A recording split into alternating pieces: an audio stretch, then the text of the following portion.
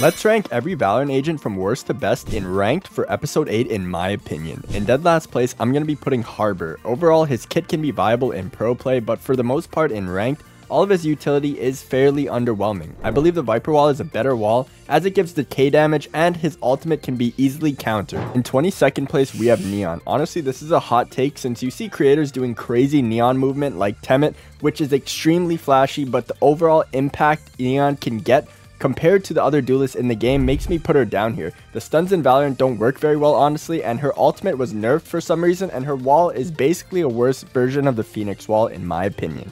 In 21st place, we have ISO. Honestly, ISO is just not that good of a duelist. Since they have no movement abilities, the wall is very thin so enemies can peek around it, and the double tap is fairly useless because in most cases, you'll be traded before you can even shoot the orb, so his undercut is the only thing viable in his kit, which is still not that good overall in my opinion. And if you're one of the many people who struggle with high ping and packet loss, you need to check out GearUp Booster. GearUp Booster is a free software that stabilizes your internet and boosts your game with one easy click, making your ping stay at the lowest possible ping and no more random ping spikes. Oftentimes, your ISP and the game server don't have a direct path to each other, so GearUp Booster can help provide the best routing to the server for you. And it's safe to use with no bans or timeouts on your account. And if you're a console player, you can also use the game router Hyper AV, which ensures faster game downloads, improved gaming performance, and it's multi-platform compatible. And with GearUp Booster on, I currently have 10 ping to Virginia servers, and other creators like Joel also use GearUp Booster, so you know it's legit. But check out the link in the pinned comment or description, and tell me in the comment section if you have a lower ping than me. In 20th place, we got Breach, who's a fairly decent agent in pro play, but in ranked, it's very hard to get your team to actually push or peek with your breach flashes or your breach stun or even the ultimate, which makes it so much harder to get value out of this agent when your no-comm instalock Jet is lurking mid instead of dashing on a blind and stunned enemy. In 19th place, we got Sage, and I mean honestly the only person I really see play Sage anymore is Grim, and that's because he's always got a creative wall to make an off angle for himself, but the Sage heal is a worse heal than the Sky heal, and the wall is often instantly broken, so playing another agent like Cypher or Killjoy is just so much more viable to anchor sites or map control and give you and your team information. In 18th place, we got Astra. She's got a similar problem to Breach in my opinion. Astra can be very strong provided that your team is actually communicating and playing off the stuns and sucks correctly. But if you have teammates that lurk mid on Reyna instead of entering the site on the suck and stunned enemies, it's pretty hard to get value out of almost half of the kit, making your life much harder. In 17th place, we got Phoenix. Honestly, Phoenix has, in my opinion, some of the more predictable flashes in the game, and it doesn't allow for much creativity, as well as the fact that his wall and molly don't allow for much self-heal compared to a Reyna Devour. The ultimate is probably the best part of the kit, since for only 6 orbs you can basically have a second life, but I still think that the lack of movement ability for entry potential makes Jet and Raze a better option for attack. In 16th place, we got Deadlock. For a while, Deadlock was probably the worst agent in the game, but after the buff to the wall, she's able to block off multiple choke points with a single wall, and the sonic sensors can be used situationally better now. But since they can literally be shift walked past on flank, it's pretty hard to justify a Deadlock pick over Killjoy or Cypher, which have trips and turrets to hold down your flank properly. In 15th place, we got KO. I honestly personally love KO, but after they nerfed the flash, it's now harder to make solo plays with your flashes, and the 0 point doesn't give you precise info on where the enemy team is playing, unlike a Sova Dart or Fade Haunt or even a Skydog, making them worse for information gathering, and in my opinion, you need to play double initiator for them to be truly effective, which is very rare in ranked.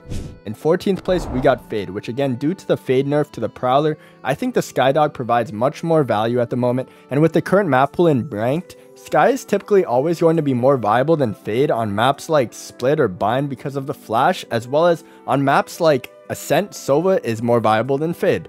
In 13th place, we got Yoru, who I believe is actually one of the better duelists in the game currently, but they also have a huge skill ceiling, so it takes a ton of game sense and great utility usage to play this agent at a high level.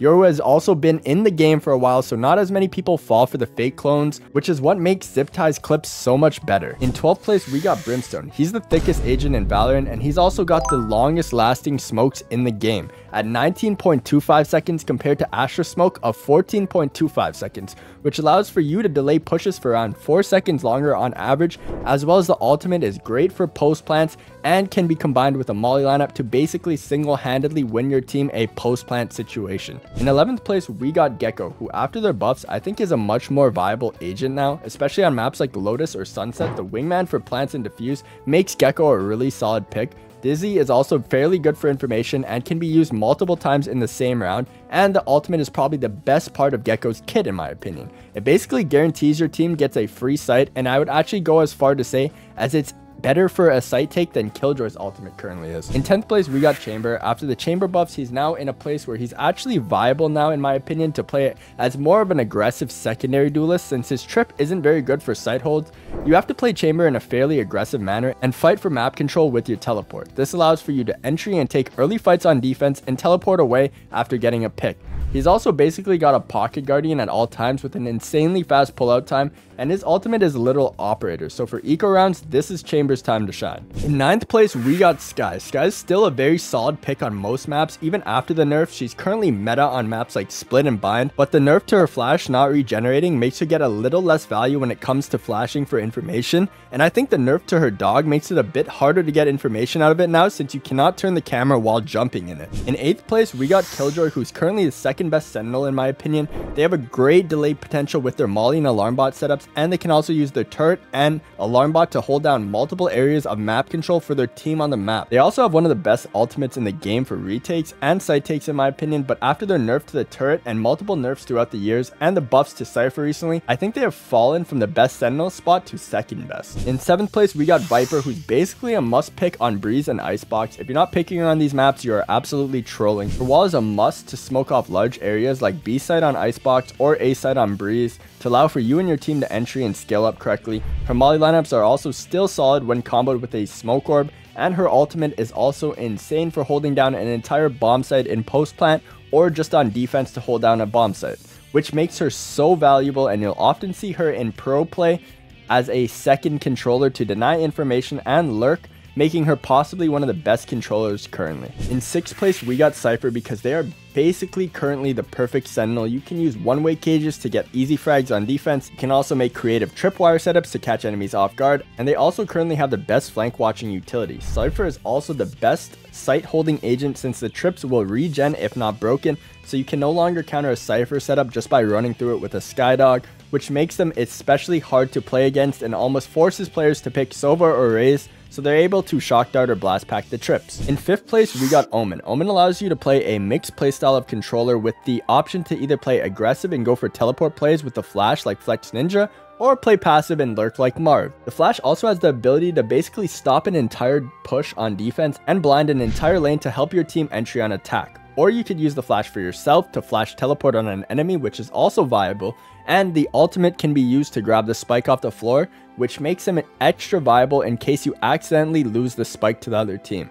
In 4th place, we got Sova, since again the shock darts to counter Cypher automatically give him a ton of value. The drone and dart also provide a ton of value, and I would almost say is a must pick on maps like Ascent and Icebox, and a fairly viable pick on most maps other than Split and Lotus. The ultimate is also very strong in post plant situations or on defense to stop an enemy when you hear them planting the spike, which overall in my opinion makes them one of the best initiators at the moment for rank. In 3rd place, we got Raze, since a single Raze blast pack is able to break a Cypher tripwire setup, and you typically are going to see Cypher almost every game at this point, which makes it so much easier for your team to be able to entry. Raze's blast packs are also really good for movement when entering the site, allowing you to scale fast, and the nade is really strong for stopping an entire push on defense. The boombot also gives you info on attack or defense, which makes Raze almost a duelist and initiator hybrid. And the ultimate is another bonus where you have a rocket for an almost guaranteed frag as long as you don't resolve. In 2nd place, we got Reyna, since in all honesty, having the ability to self-heal twice around makes you have the ability to take multiple solo fights,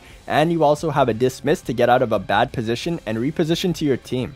The ultimate is fairly mid, since it's basically just your normal abilities with a Brimstone Stim Beacon, and the flash isn't that good overall, but if you are a very good mechanical player, picking Reyna allows for you to solo carry games much easier, and this is why you often see Smurfs locking Reyna so that they can solo carry the game. In 1st place, we got Jet. The Jet Dash alone is in my opinion the best ability in the game. It's like a Reyna Dismiss, but they don't actually have to get a frag to use it, So if you miss, you can just reposition with your dash. This makes opping on Jett extremely strong, but unlike Chamber, with Jett you can also Jett dash on attack to entry into your own smoke, which makes you harder to hit and also makes Jett's entry potential better than Raze's because of that. Jett's ultimate is also really strong for eco rounds, which allows you to possibly single-handedly win a round that you'd have no chance winning otherwise. The Jett smokes can also be used to create one-ways for yourself almost anywhere, allowing you to get easy frags, and the updraft allows for you to updraft above tripwires or killjoy molly setups, making Jett an overall perfect duelist and the most well-rounded. Here's a look at the completed tier list. Let me know if you agree, and if you enjoyed the video, drop a like and subscribe.